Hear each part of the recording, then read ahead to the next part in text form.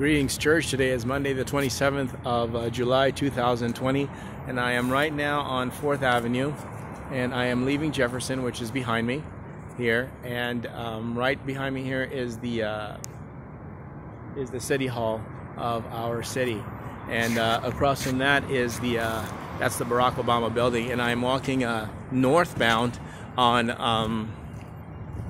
4th Avenue. Well, good morning to you. I hope you had a great weekend, and I certainly had an interesting one. Yesterday, I went to Laurelhurst Park out in the east on about 39th or so. It was Cesar Chavez Street, and you can take the bus 15 over there. It was very interesting. I got there about 4 o'clock in the afternoon, and I didn't leave until about 9 o'clock. When you get to the park, it's really nice. There's bikers, and there's not a whole lot. Just a lot of beautiful homes, and just really nice area to hang out in. Anyway, I came back about 9 o'clock, and this is Lawndale's Park over here behind me. You can see that's the other side of the Justice Center over there, and that's the protesters. And this is a newly renovated building, and they just spent, like, I don't know, hundreds of thousands of dollars to just it's like refurbishing furniture. And they just got hit. Well, anyway, as I got here last night, it was really pitch black, and there was some major activity. There was major camera crews all around here. This is all pitch black. I have no idea what was going on, who the speaker was, but there was a speaker, and I don't know the group, so I don't know what was going on. Anyway, I made a right turn here at the corner of Main, Southwest Main, 5th and Main, and then went over to Pioneer Square Park, and I produced this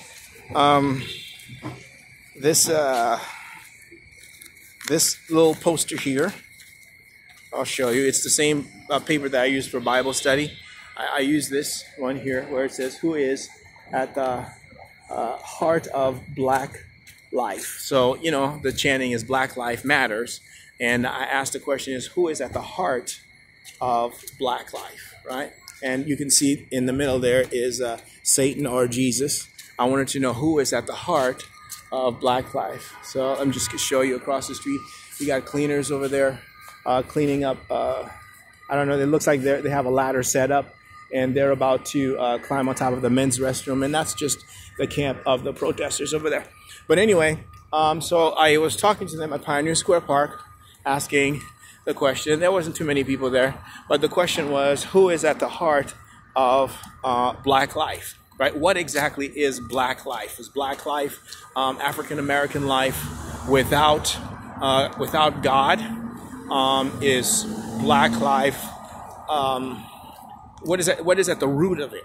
You know, is it when you think of black, you think of dark, spooky, scary, or is it medical, or is it a medical death? You know, when you think of black, are you thinking of color, the African American life without the European?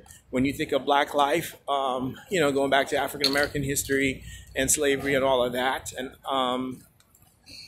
so when they say Black Life Matter, take out the word matter. What exactly is the Black life they're talking about?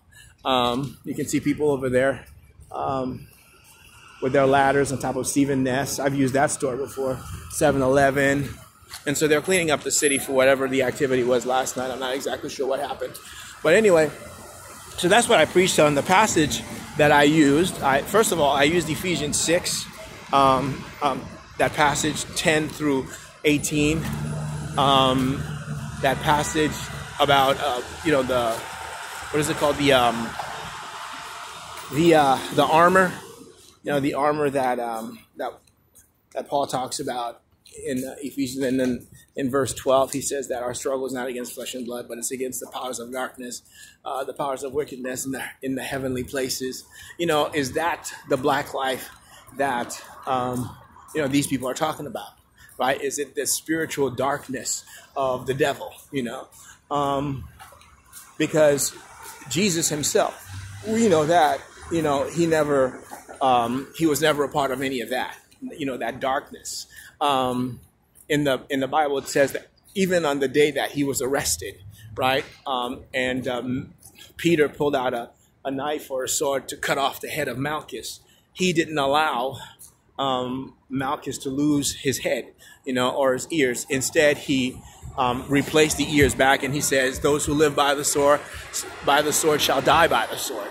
Right. So he didn't allow that. Not even on the day of his death. Right.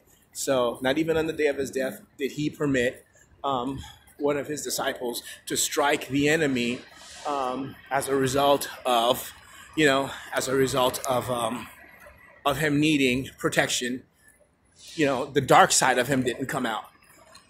So I can't see Jesus being at the heart of this black life they're talking about, simply because of the testimony of him healing and raising the dead and curing the sick and feeding the people and all of that. And as a result of it, what exactly is it? And then I produced to them this Bible here, right? And a plastic knife, one of those plastic knives, but the color of it was black. And the question was, which of these two, when you continue to read that Ephesian passage in verse 17, Paul says that the sword of the Spirit is the word of God, right? And I know that there's been a lot of violence and a lot of killing. And so, I asked, what is at the heart of black life? Is it, that violence, the killing? Is it, the whole color thing of the African-American community? Trying to figure it out, talking my way through it. And so I was thinking it's either Caesar's sword, using the plastic knife. It's either Caesar's sword or it's the sword of the Spirit, right? And if it's the sword of the Spirit, which is the word of God, then I read to them Psalms 19, right? And Psalms 19 basically says that the law of the Lord is perfect, restoring the soul. And I read to them from Psalms 19, verses 7 through 11. The law of the Lord is perfect, restoring the soul. Let me see if I can get it here real quickly. Yesterday, I preached two messages. One was on Psalms 37, the day of the Lord. And then another one on these two passages, Ephesians 6 and Psalms 19. And this is the spot where I actually preached the message here. We're at Pioneer Square Park. You can see all around. There's not a whole lot of activity, but this is the spot where I stood. And I spoke yesterday. And so I stood here and spoke. There wasn't anybody out, so there wasn't too many people. But that's pretty much the gist of it. If you read Psalms 19, Psalms 19 basically tell you the law of the Lord is perfect, restoring the soul. I hate forgetting these passages of the Bible, but here, let me find it for you real quickly here.